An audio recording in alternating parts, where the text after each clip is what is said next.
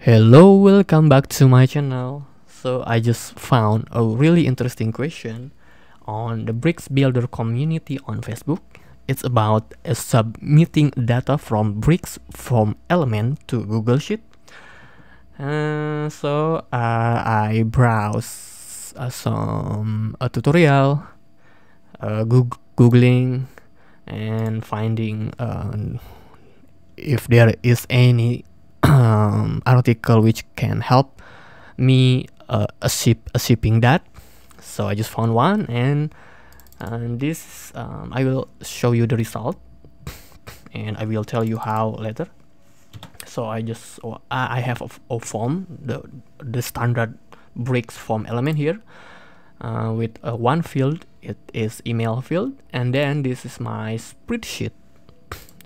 So the idea is when I submitting the data from this form, let's say I will put my email at mail.co, and when I click send, submitting the data, it will sync with this spreadsheet.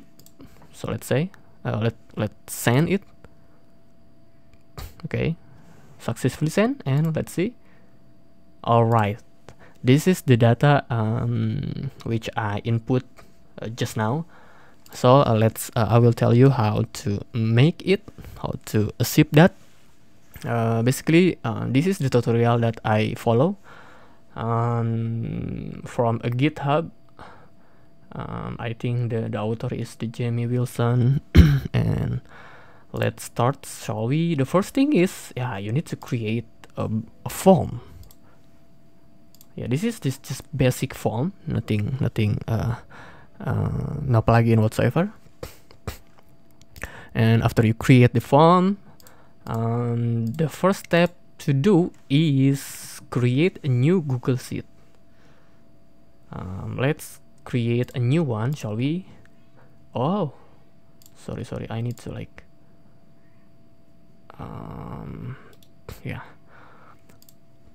all right, create new one with a blank template. Okay, so let's create one, and let's name it as form from my website, and then the rename it, or whatever, it doesn't matter. He say, okay, put the following headers into the first row.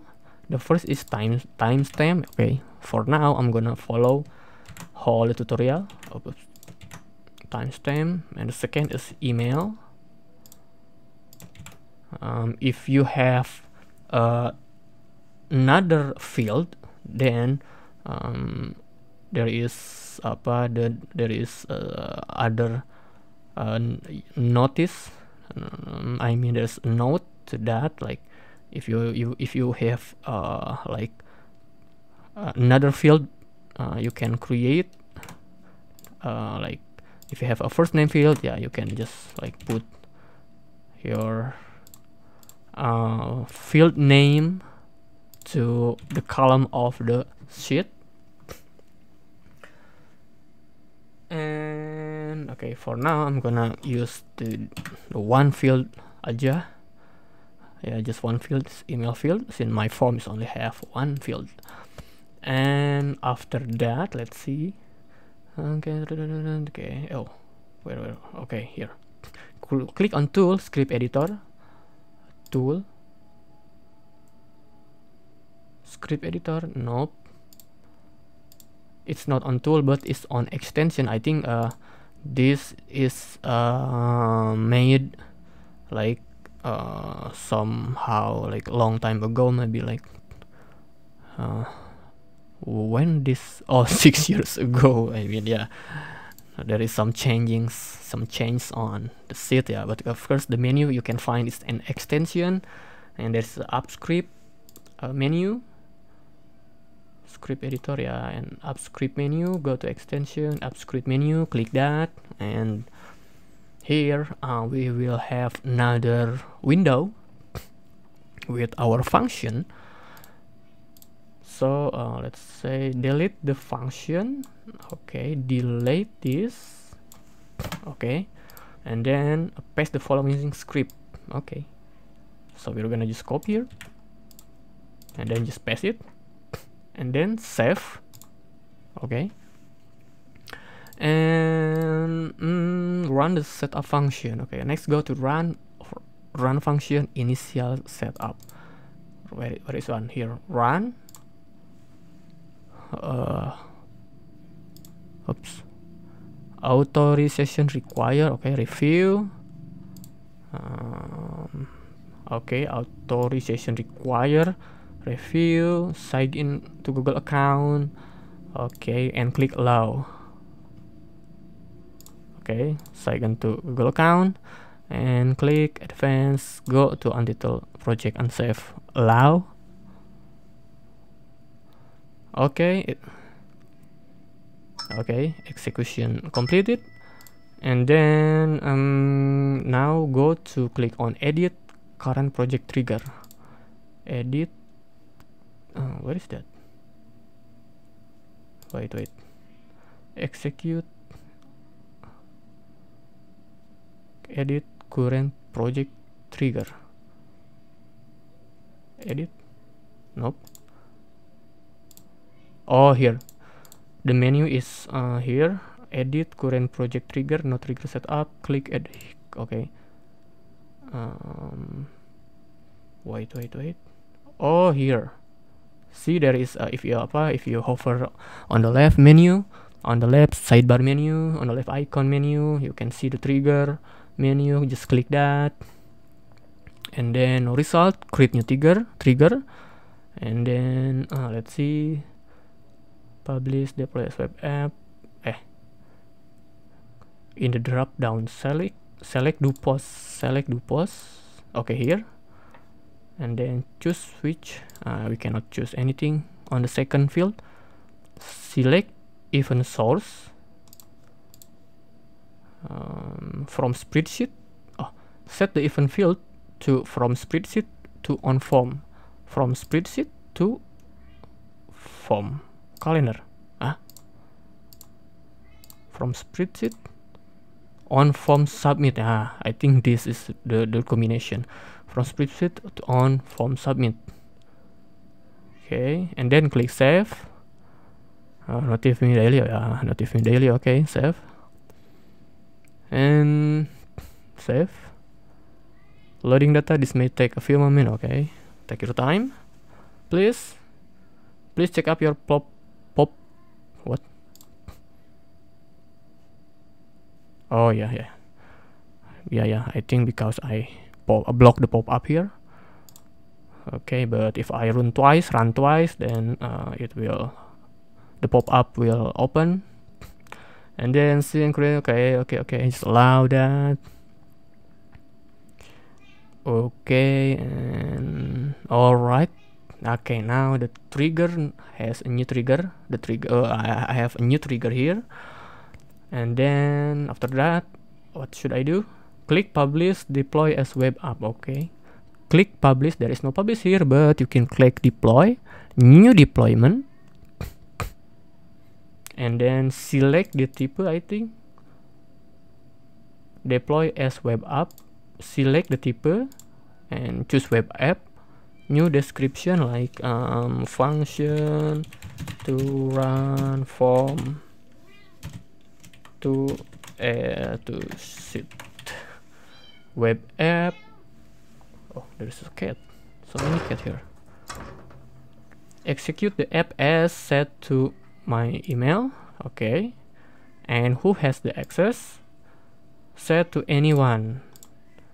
Yeah, because we don't want to restrict this form because the user doesn't has to log into Google account to submit the form. So we just anyone, and then click deploy. Okay, click deploy. Updating the deployment. Okay. Let's wait. Loading data. This may take a few moments. Okay, take your time. Now we already have deployment ID and web app URL. Okay, publish. Okay, open the file name index. we are done with the 5th step. Now we are gonna move to the 6th step. The form name, we don't need this because we will create this form with a element, form element on the bricks builder. So what we need to do is just create the script and then pass it to our code element. Okay, let me delete first.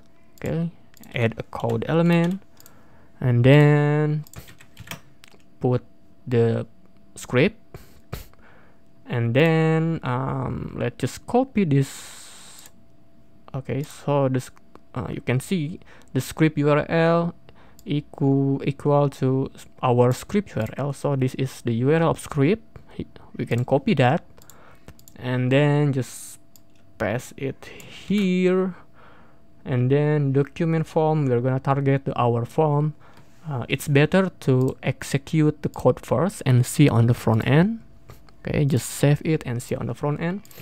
Just open up your console and let's target the form. We're gonna target the form by its ID, form ID BRXA. Yeah, here you can just like copy the form ID and then paste it to this. All right, and then the submit. Yeah, I think it's all done. It's all done. Save it and let's test. Let's test. Yeah, let's test. Like test at dash tset.dash. Okay, let's send it and let's see our Google Sheet. Oh, why the timestamp? This means that actually the script is run fine, but why there is no data on the email column? Because if you see here on the example, the input name is email. This input name should same with the name of the first row on the Excel. But in our form, you see the input name is not email. It's like form field C39B57 whatever. So if we yep,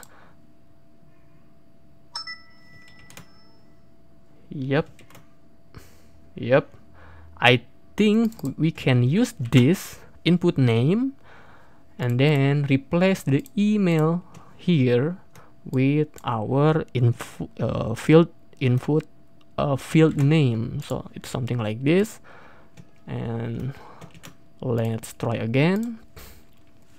tset2 at dash send. Okay, now our field is getting through the Google Sheet and it's working. So let's try to add a new field like text, name, full name,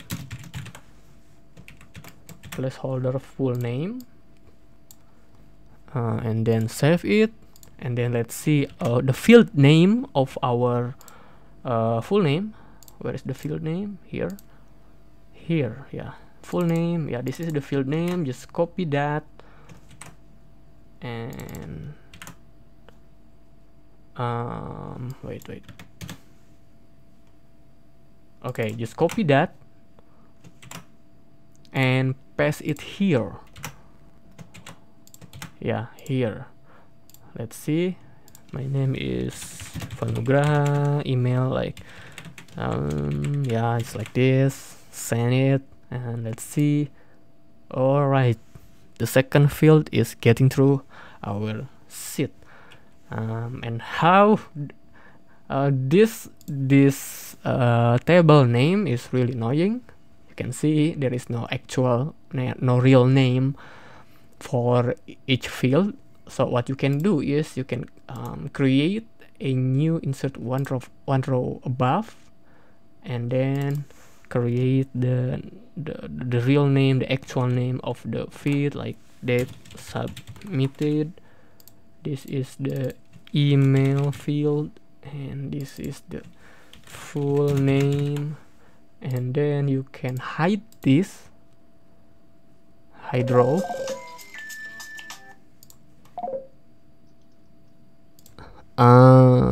Okay, now we're gonna try again with like adding a new form, a new field. I mean, like this is the text area. Let's say I'm gonna create a field for a message. Yep, something like this. Let's bring it down and let's save it, and let's see our field name.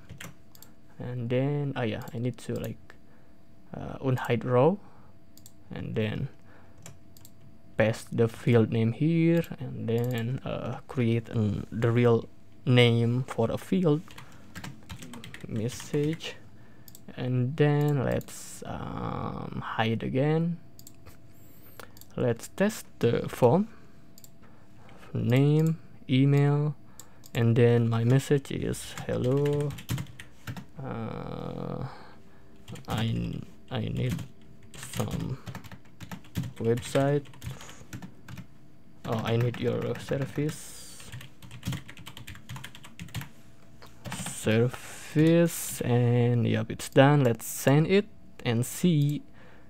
Okay, all the field is getting through this Google Sheet. And yeah, I just like this.